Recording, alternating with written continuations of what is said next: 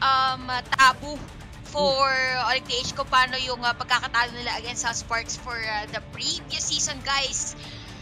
Pero this is game number 1. This is the version 2.0 na Onic PH, and for Sunsparks, madaming players or may players sila dito coming from their team na talagang addition for the roster, pero sanay na sa mga gantong eksena. Tama ka dyan, Ate mo Chantel. Pero guys, mind you, remind ko lang, sa lahat ng series naglaban ng Sunsparks at Onic PH, hindi nanalo ang Onic PH against Sunsparks. That is the history. Oo. Kung titignan yung trend, mananalo sila ng, sa game, pero not the series. Diba? Kumbaga ito yung right. Kumbaga ito yung, there's this kind of team na kahit gano'n kayo kalakas, merong certain player, certain hero, certain something na mahirap talagang kontra. And for Onic PH, that is going to be Sunsparks. So, question here is for Onic PH, will they be able to break that norm or stigma sa ating ML community na hindi nila matatalo yung Sunsparks? While for Sunsparks, guys, congratulations nga pala kay paring JP natin. Pero anyways, this is the Capricia agad ni Sunsparks dito on this match. Naku, medyo naguguluhan lang din naman, pero disengage agad. There is no casualty, pero makikita natin na there is the aggressive play and the safe play as well, both at the same time. Good shot call kung kailan sila magbaback dito. Alam mo, tinuloy natin pag-uusapan natin dito na never nanalo Onic PH. Ang nangyayari kasi, nagsisilbing Paquito Diaz sa mundo ni Fernando po ang Sunsparks dito against Onic PH. The rocket coming from this Kimi. Yun na. First blood agad. Actually, Beshi, comment, ano lang natin doon, balik tayo doon sa side comment mo. Medyo hindi ako nakasabay doon. Feeling ko, it's about the age gap. Nabasa ko lang. Sabi ko, yung pala yung kontrabida. Diba? Parang hindi ko masyadong tanda sa Paquito Diaz. Pero guys, sa mga nanonood, ibig sabihin, may idea na kami. May idea na kayo sa age gap namin ni Prof. Sabi ni Tito. Pero ito, babalik tayo dito. Beshi Warps, oh my Venus, medyo pulado dito. Focus fire coming from Danny Top Global. JP, Yakdo, ang bilis ng pagkapulado. Sabay, alis na muna dito. Grabe yung yung DPS talaga, confirm marksman at the early part of the game. Hindi mo talaga ikakaila na talagang it's there. Kumbaga, as much as you want to negate it, marksman kasi siya. So, knowing for your Sunsparks, mid lane Onic PH. So, very crucial siya, guys. Pero into the game we go again. This is game number 1 ng ating series number 1. Rematch of the century. Ika nga, ang dami nating supporters for both sides. Specifically for Onic PH na madaming comments with that finals on the last or the previous season ng ating MPL. Pero the question here is, mariredeem pa talaga ng Onic PH? Casters for MPL Season 4, talagang ginulat tayo ng Onic PH. Hindi natin sila kilala at the start, pero ginulat na tayo. But anyways, going back into the game, I guess this is it. Mga Besiwap, almost 4 minutes into the game, 1-1 ang ating score.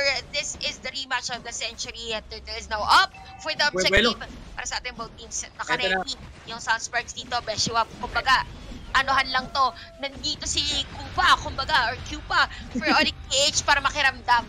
Tama, kailangan magramdam, kailangan mag-ingat kay Kupa. There you go, they're able to take down si Wise, umistep dito using the rocket. J, knock-up coming from Kilowash. The 5 minutes, BO3, Wave the Dragon to Shog.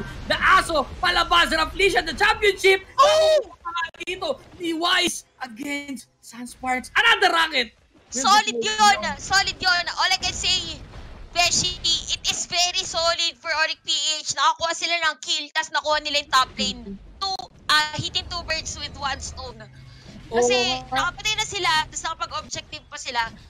Tapos yung top lane dito ng Sunsparks, ang nagde-defend is yung Farsa. So Farsa is very crucial in terms of team fight kasi yung possible mo pang zone out for Sunsparks. But anyway, speaking of top lane, nandito na out, naka-purify lang din naman. Parang Kermich natin, naka-tulis lang din naman yung paningin. Pero nandito ang Aso, ni Maring Matang Voice, OMP, natin natin this match.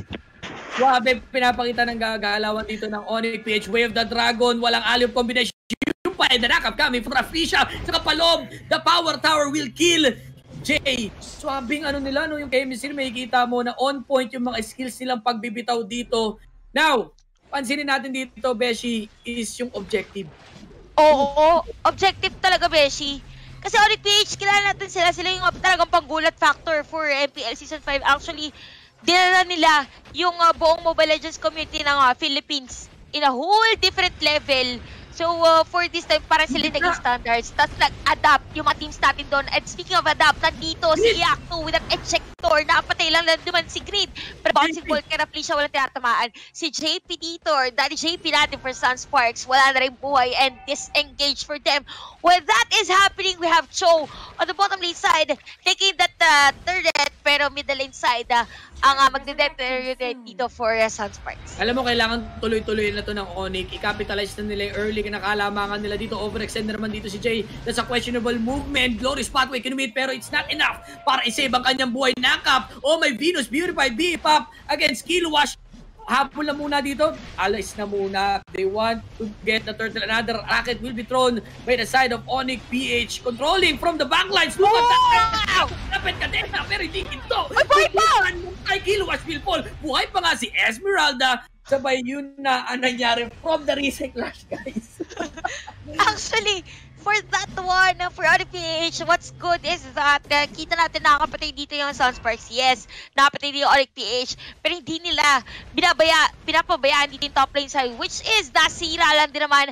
Guys, mind you, this is 7-minute game time for Onic PH and Sunsparks, pero nakasira na second or third.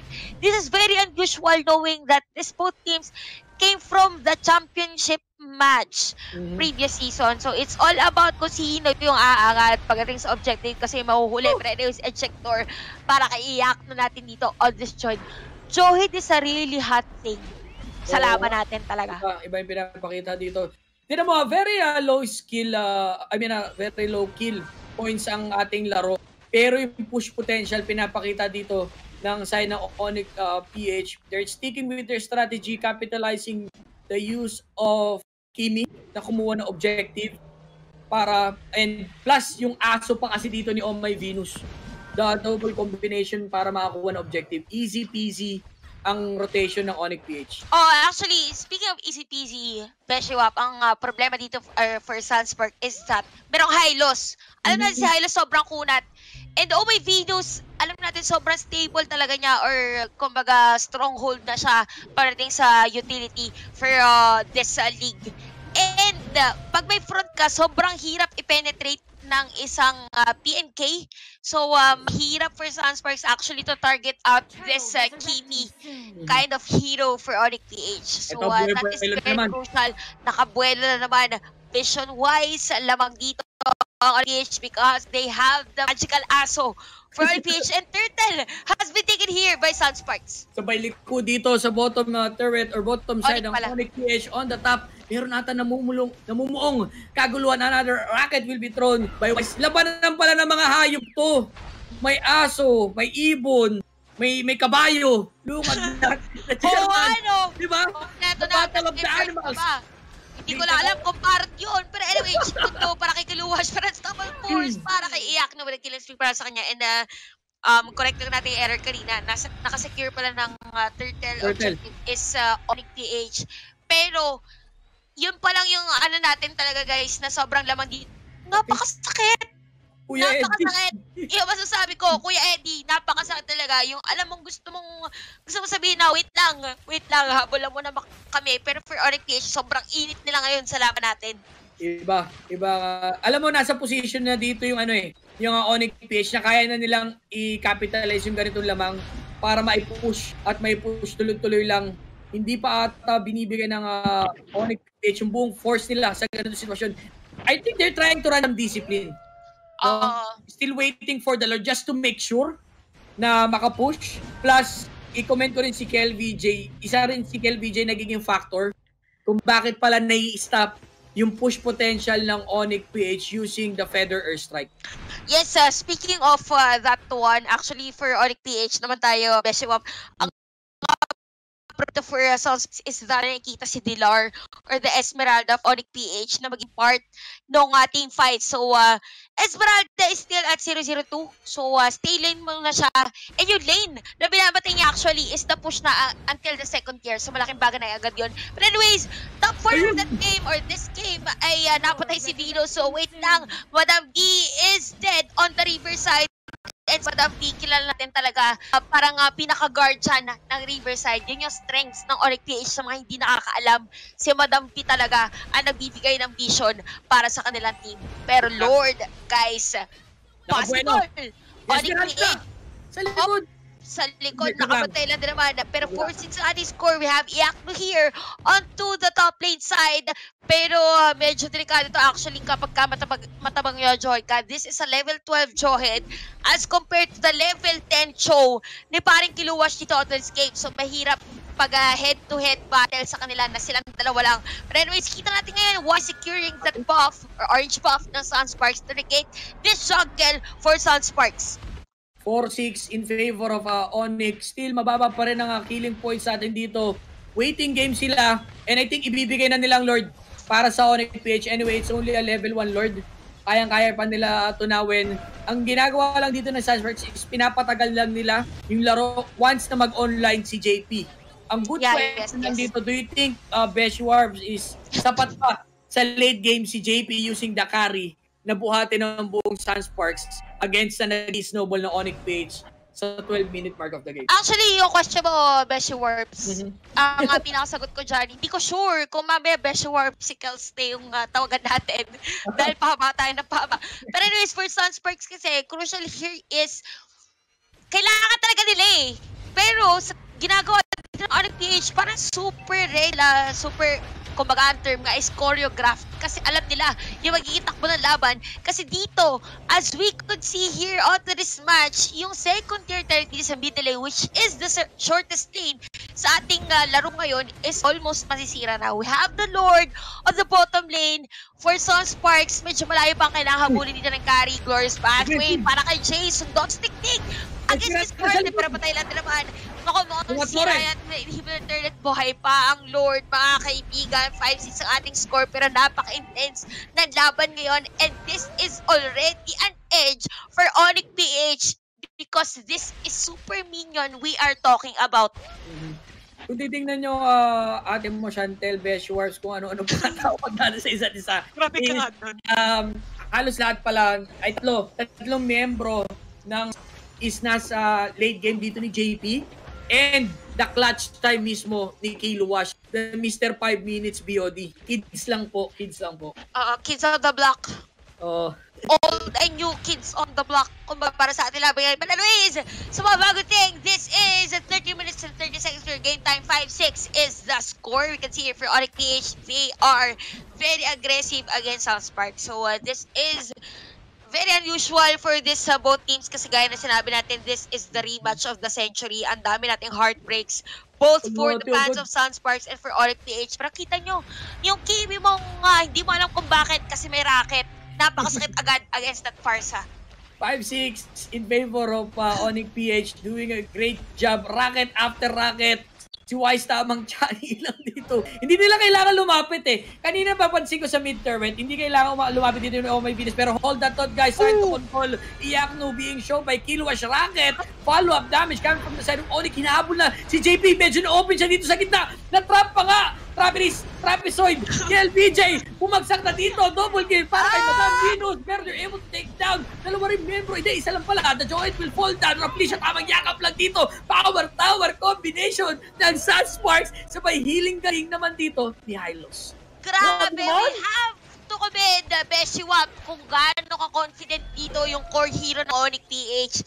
We have Wise there in between that top lane turret and middle lane turret. Nandun siya, pero free lang talaga siya. Guys, kita natin yung flicker up for JP and we have 3 players here for Sunsparks to defend their pace. Kita natin dito nahila si JP, pero mind you guys, that is the high loss. Kumapatay ba? That is the question natin naman ng Tori dito. 7 na ng ating score.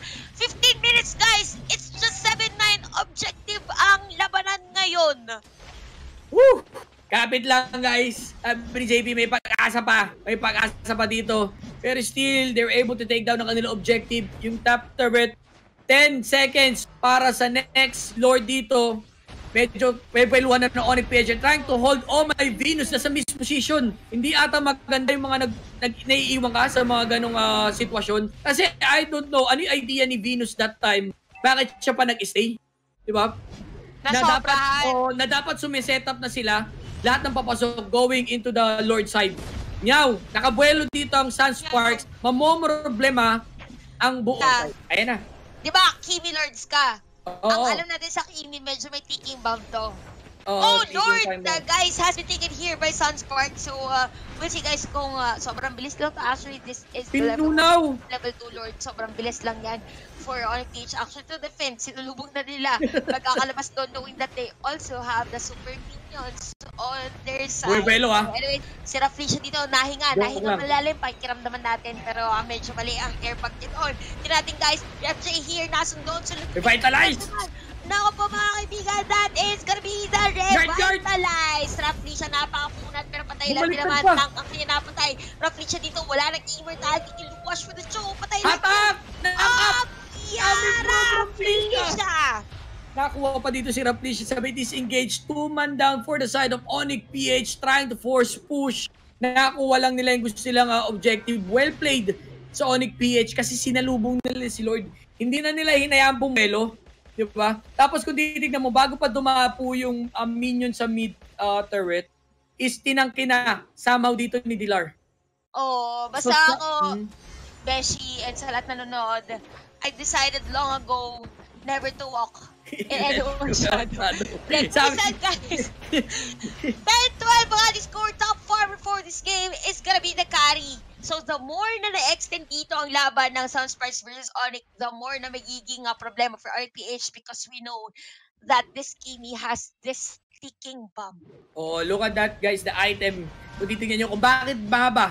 Sobrang sakit ng isang Kimi. Look at the item. Glowing 1, Holy Crystal, Ice Queen 1, sabay Divine Glaive. Tapos double 1 pala. One the risk strategy. Para kaya Wise, having Glowing 1 and Ice Queen 1, may slow ka na. Meron ka pang init at lamig na combination. Sumilip lang si KLBJ. Ganun kabilis yung damage ng isang Kimi para sa ganito sitwasyon. Actually, the crucial for Sunsparks is that meron Kimi dito, the magical damage, DPS-wise, and they also have the Esmeralda. So for Sunsparks, question here is for the support and for the tank, kung ano i-build nila, kung pagiging magic damage pa or yung anti for the Jawhead, kasi they also have the carry na kailangan nilang isipin. So as we could see here for Sunsparks, we have Curse Helmet for Kofri siya to this match. But so far for Onic PH, things are looking good. Sira ang dalawang Tori dito, inhibitor turret ng Sunsparks, and kung titingnan natin ang mapa ng Onic PH, lamang na lamang ang kanilang team. Exactly. Alam mo, ang kailangan lang dito siguro ng Onic PH, wait for the next Lord. Kasi tinitignan ko, wala sila yung kayang bumutas agad ng Tori ng isang mabilisan eh. Kasi naka-magical damage ang isang Kimi dito. Diba? So, tapos nakapwesto pa dito or somehow meron silang Kaja. Na later on, if ever mag-overextend kayo sa ganyang push yo, mahahablot kayo dito ni Grid. Which is possible na mag-turn ng momentum sa ganitong sitwasyon. Late game na already. It's already 20 minutes. Game number 1 guys. Lord, 30 seconds palabas na rin. Tamang pressure lang or focus pressure ang Onic PH.